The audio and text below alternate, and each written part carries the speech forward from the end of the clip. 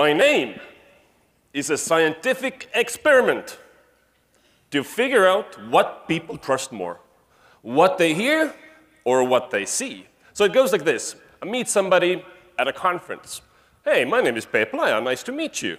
Here's my card. And they read the card and say, Peep, Laja. I just told you what my name is. So yes, people trust their eyes more than ears. So I'm an optimizer. I run a lot of experiments. I'm testing ways how I introduce myself or how I explain what I do for a living. So at a random cocktail party when I say, I do conversion optimization, they're like, And then I try different approaches like, I sell money. They're like, what? Now they're interested. So I optimize stuff. I help companies grow their businesses. And how does conversion optimization really fit into the growth thing over here? Let's imagine that this is our company growth line, and it's flat. We're not really growing. And the upper line, the blue line, that would be our growth line if we could improve our conversion rate just 1% per year. But what would our growth curve look like if we could improve our conversion rate a modest 10% per year? No more traffic, no more ad spend, everything else is the same. We just improve our conversion rate 10% per year. That would be our growth rate.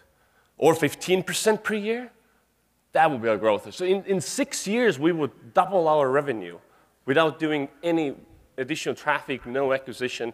So that's conversion optimization. The way I see it, it's compound interest for growth. Okay, guys, bad news, you were all fired. So let's imagine that you're fired, you just got a text from your boss, no more job, but there's some good news. Some idiot gave you a job, and you're now optimizing this website. And the goal is, you have to improve the conversion rate of this website 20% per year. Now the question is, how do you do it? Think about it. Okay, that's the website. We need to improve the conversion rate. How do we do? How do we do it? How do you go about it? And that's $1 million question. So how do you optimize websites for higher conversions? We could just go to Google and conversion optimization techniques, and you might find a blog post like this, the complete list. Why would you need anything else if you have this kind of a blog? It says it has 100 plus techniques that you can sort through. Amazing. Okay, so we have 100 conversion optimization tactics. What do we do with that list? How do we use that list? Maybe we'll just implement every tactic all at once. Great idea. So a new website will look like this. I was like, it has everything. It has this call to action now, urgency, scarcity, you name it, it has it. But it will look like this. So that's not the way. Oh, what about testing? We can test each of these 100 ideas or tactics one by one, see which ones will work and which don't. Easy, right? So how long does an average A/B test last? So an average A/B test for an average website runs for like 28 days. So testing 100 ideas one by one takes only 7.5 years. Yeah, we don't have that kind of time. So a random list of tactics we find on a blog post, not very useful. What about checklists? This is from Moz.com. They produce great content, right? 91-point checklist. Cross every dot and whatever, and then you have maximum conversions. Well, unfortunately, life is way more complicated than that. We can't use checklists, a list of tactics. That's not the way to optimize the site. What about best practices? There are best practices for everything. Best homepage, best checkout, best cart, you name it, there's a best practice for it. So are best practices useful? Yes, they are. But as a starting point, best practice is where you start, not where you end up. So it's not optimization. This is just the beginning.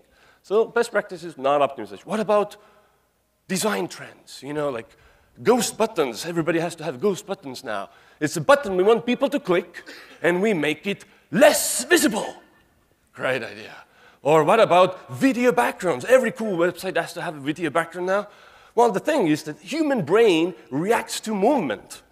And we can't help but look at the movement. Right now, you're having trouble listening to me because you have to look at that guy and shaking his ass. So So that's what's happening on your website. People don't understand what you do. They don't read your value proposition. They don't want to buy from you because it's a distraction. Don't do that. Well, what about market leaders like Amazon? They're doing pretty fine. Conversion rate for Amazon Prime subscribers is 74%. 74% of Prime subscribers who go to Amazon.com buy something. What's your conversion rate? Maybe 5%? Well, let's imagine it's 5%. That's not bad. So that means it's 15 times lower than Amazon's conversion rate. So is the design of Amazon 15 times better than your design? Or is their copy 15 times better than your copy? No, it's not. So you thinking that you're just going to rip off a market leader and you're going to get Amazon-style results, it's just naive. World doesn't work like that. What about copying competitors? Well, they don't know what the fuck they're doing either. Don't copy your competitor. They looked at some other competitor who looked at some other competitor, and it's just blind leading the blind. It's like, oh, they're doing this. They must have tested it. No, they didn't. They just copied it from somebody. So don't do that. Your competitors are probably not very smart. So how do we then optimize a website? Well, we need a process, because if you can't describe what you're doing as a process, you actually don't know what you're doing. So if somebody asks you, how would you go about improving the conversion rate of whatever website by 20%? And if your first instinct is to start saying, oh, maybe, make a better headline and a bigger button, and like, if you start with tactics, it means that you're actually pretty clueless about it. So that's not how you optimize a website. So we need a process.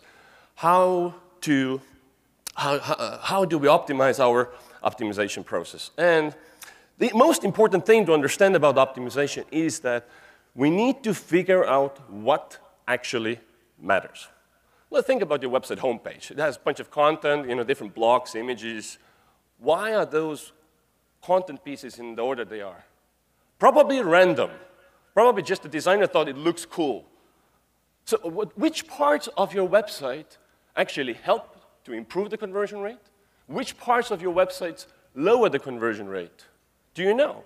Which words on every single page actually help and which actually hurt? Do you know? If you don't know, how the hell do you think you can optimize? We need to figure out what actually matters on our website, and then we also need to figure out what matters to our target users. How do they buy? How do they want to buy? Why aren't they buying more? How whatever we're selling fits into their life? We need to figure out what matters to them when they're buying for whatever we're selling. What is the #1 decision-making criteria, second, third, and so on? Because if you don't know that, again, how can you optimize it? It's not about make the button bigger.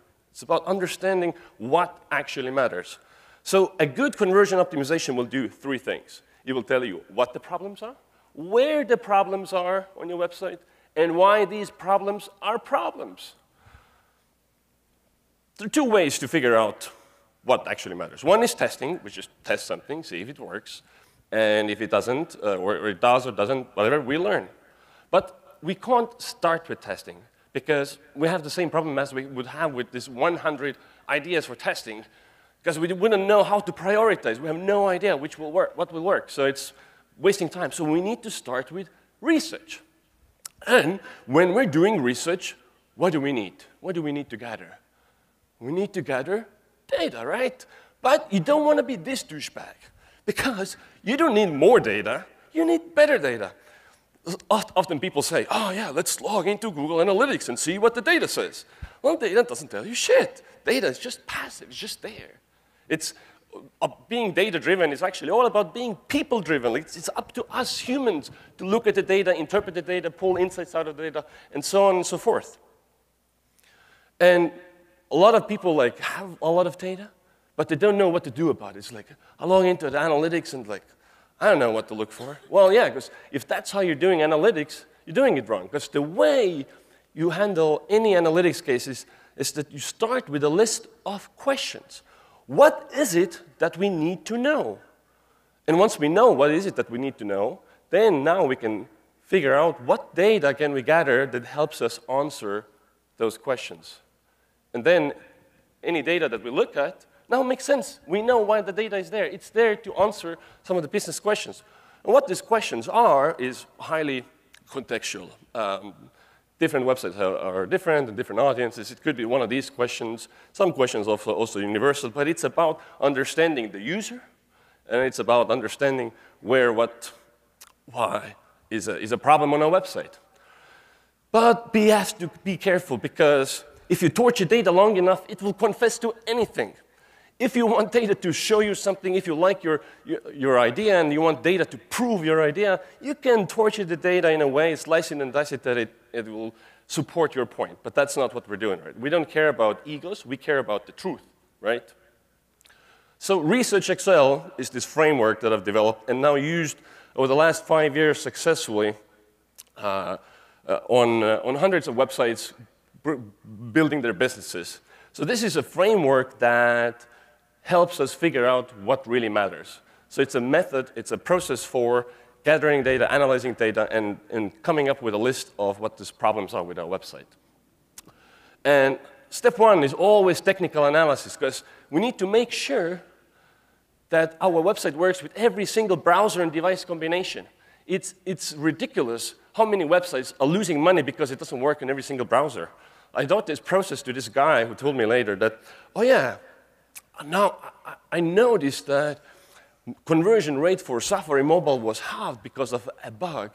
And 10 minutes of investigation, I could fix that. So you go to your Google Analytics report, and you compare conversion rate per browser version. So Internet Explorer 9 to Internet Explorer 10 and 11 and so on. If 11 converts at 5%, but 10 at 2%, maybe there's a problem, maybe there's a bug. And that's the easiest thing to fix, because you can have the most persuasive website in the world, but if it doesn't work on the specific browser device combination I'm on, it won't help.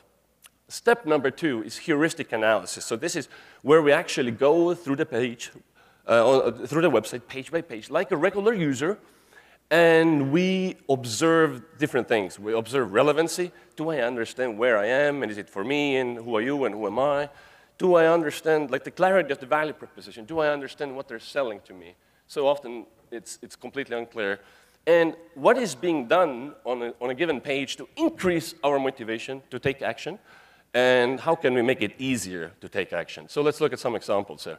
So this website says, start accepting credit cards today, 2.75 per swipe, card, and there's an image showing how to use the product. You can't have any more clarity here. It's the maximum clarity. And think about the way they're using this image here. Because without the image, how many words would you have to use to explain how to use this product? Like, I don't know, 10 paragraphs? Take it out, put the thing in, swipe. Images help to clarify your value proposition. Which of these circles is the most important circle? The blue one, right? The blue one is the most important circle because it's the biggest. So every single page on your website has to have one primary goal. And then if you know what you want people to do on that page, make it the biggest thing. Make the page all about that one thing. And then people will focus on it. So that's visual hierarchy. Oops. Yeah. Technical issues here. So there's an obvious website here that sucks ass.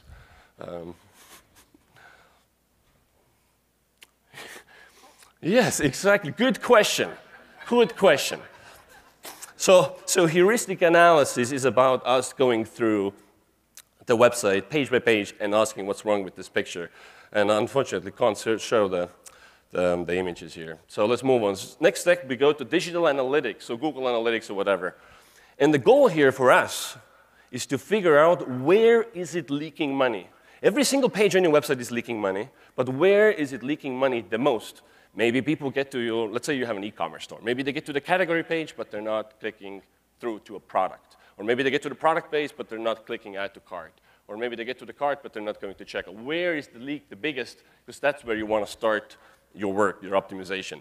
Second thing is, what's the difference between high-converting users and low-converting users? What are they doing differently? And let's see if we can see some examples here after. So, but the key thing is that every single thing that the user can do on a website, you need to be able to measure it. Because if you have some widgets and filters and I don't know what on your website, and you're not measuring whether people use it or not, how can you ever improve it? So if there's, like say, People can sort by price or filter by review. Like, if they do that, is it helping conversions, lowering conversions? No difference. How would you know? How can you optimize if you're not measuring stuff? It seems like the slide deck has given up. There's going to be an encore later, hopefully with working slides, if you guys want to see the full stuff. I think the inbound people will share the slides, yeah. Yeah. Awesome. So, digital analytics, figure out where is it leaking money and what correlates with higher conversions. And in mouse tracking, so this is, tools like Hotjar, or if you're more enterprise, they're like Testable Insight and tools like that. And they can show you mouse click-stream data or mouse hover data. Hover data, not useful at all, but click-stream data, where people click, how far down they scroll, very useful. So for instance, if we know that people who read more content convert better, but how can we get them to read more content? So with scroll maps, we can see how far down they scroll on any given page, and we can see where the drop-off is. So when we see where is the drop-off point, we can compare that to our design and figure out what makes people drop off at this point. And it's usually when on a page you have strong lines or background color changes, so different content blocks with different background colors or background images. People often think that that's the end of the page, or these are unrelated content blocks, even though it's the same narrative. So be very careful about switching that up, because that will stop people from scrolling. And very important feature of these tools is session replay. So we can actually watch videos of people going through these pages. So let's say that you have a checkout page, and you don't know why people are not buying more stuff. Now we can go and watch videos of people filling out the checkout and see what the problems are. Once I was working with resume building service for truck drivers. And there was a 5-step funnel, and in step 3, a bunch of traffic was dropping out. I was like, what the hell is going on there? And then I started to watch the videos, and I noticed like people start filling out the resume, the name, and employers, and blah, blah, blah. And they get to a question that asks, now name 3 references, mandatory. People didn't have 3 references, so they abandoned process. I told the client, hey, this is happening. He said, oh, we don't need that. Took it off, conversions up. So session replays help you figure out that kind of stuff. And then we get to qualitative survey. So this is us talking to our buyers in 2 main ways. We want to survey people who just bought from us or signed up for our software or whatever, people who gave us money. And we want to send them an email survey within the 7 days after they signed up or purchased something for the first time, while they still freshly remember their purchasing experience. And then we want to ask them, hey, what kind of doubts and hesitations you had before completing the purchase? What was the one thing that nearly stopped you from buying? Did you have any questions you couldn't find answers to? We want to understand the friction they experienced in the purchasing process so we can fix it. Also, we want to understand their motivation. So we want to ask, what did you buy? What made you buy this thing? Like, what problem are you solving for yourself with this purchase? So we want to understand the user intent. And all these questions should be open-ended. We're not doing multiple choice. This is not like NPS, like, oh, rate the purchasing experience from 1 to 10. And they say 3, so then 3. Okay, so what do you do with that information that you know is 3? Nothing. That's why you should never use multiple choice questions in this type of survey. So always open-ended, let them type it in their own words to describe the problems that they're having. And we also want to figure out what's holding people back from buying more stuff. So also, if we identify a key page where a bunch of traffic is leaking, we don't know why, we put a poll on that page asking, hey, what's holding you back from completing this purchase right now? You get like 2 to 4% response rate there, and then you want to go to like 200 responses or so, and this wealth of data for what's working. So this is an example. So on this page, massive drop-off. Massive drop-off on this page, and it's like, why? What is the problem? When we look at the page, oh, maybe it's the header, maybe it's like the whatever thing, and we have like all these speculations, what it could be, how can we improve this page? So we put a poll on this page with Hotjar and we were asking them, what's holding you back from completing this purchase right now? People filled out the survey, the poll, and then we created a word cloud out of it. And yes, it was pretty clear what the problem was. It was high shipping costs. But just looking at that page, it was very difficult, if not impossible, for us to figure out. So don't speculate why people are not taking action. Ask them. Ask them what's holding them back. They will tell you. And finally, we do user testing. So we recruit people who are our target audience through like trymyui.com or usertesting.com, and we give them 3 types of tasks. One is find something specific. Find a pair of jeans in size 34 under 25 bucks. And then we observe how they go about it. Or we give them a broad task as a second task. It's Christmas coming up. Find something you would like. And then we want to see how they go about it. If they don't know what they want, if they just want to browse. And in the end, go ahead and make a purchase so we can see the funnel completion. And never listen to what they say, just observe what they do and what they struggle with. Yeah, obviously this is not working. I have a video here that the guy is just trying to check out. It's a horrible, horrible experience, like 7 minutes trying to complete the purchase. And it's really traumatic. And in the end, there's a post-user testing survey. Oh, did you have any problems? Or what did you think about the website? Oh, it was so easy to use. And people were just lying. So don't listen to what people say, or just observe what they do. And if you go through this process, you have your own list of problems. You don't need a blog post with 100 tactics. You have your own list of 100 problems you have identified on your own website. And now you start fixing these problems. And obviously, you don't know what the optimal fix is for each of these problems. Even if we know what the problem is, we might not know what the solution is. That's why we need to test. So first of all, we need to fix all the measurement stuff. If we're not measuring everything that users can do, I have to measure that. Some stuff is just no-brainer. People can't read the small font size on a website. Just make it bigger. And then the rest of the more complicated ideas we need to test because we don't know what will work. And usually I like to put all these problems in a Google spreadsheet like this. So what the issue is, what type of category issue it is, why is this issue an issue, kind of a general idea of how to go about it, and I put a priority rating of 5 stars is like, oh my gosh, we're losing so much money because of it, and 1 star is like, oh, this is like a minor usability issue that should be fixed eventually. And there's a prioritization sheet that is obviously not working. Yeah, some case study. It worked. Great job. Good stuff. So with Research Excel, you have a systematic, repeatable, teachable process. So when you want to hire new people and teach them conversion optimization, you can just teach them this framework, and they'll be ready to roll from day one. It's not about a list of random tactics. You just teach them a process, and this is industry agnostic, works across any type of website. And of course, this stuff is difficult. It's like anything else. It requires practice. It requires you just putting the effort in.